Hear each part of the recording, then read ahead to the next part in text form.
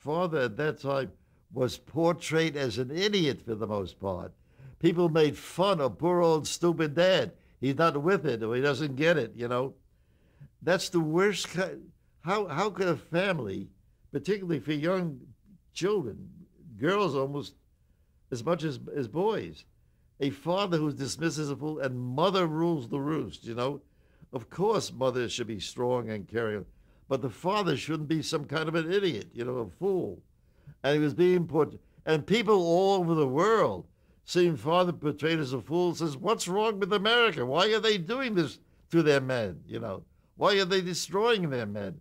Women don't have to be weak, but men should also be strong. So Ben Cartwright was a new So example. Ben Cartwright became father image to the world.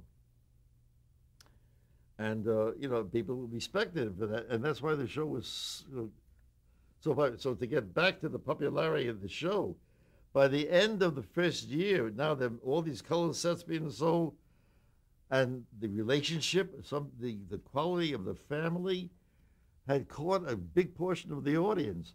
So even though Perry Mason with Raymond Burr was still ahead of us, it had been cut all the way down. Year number 2, in the middle of the second year, we caught Perry Mason. By the end of the second year, we had knocked him out of first place, and we were there.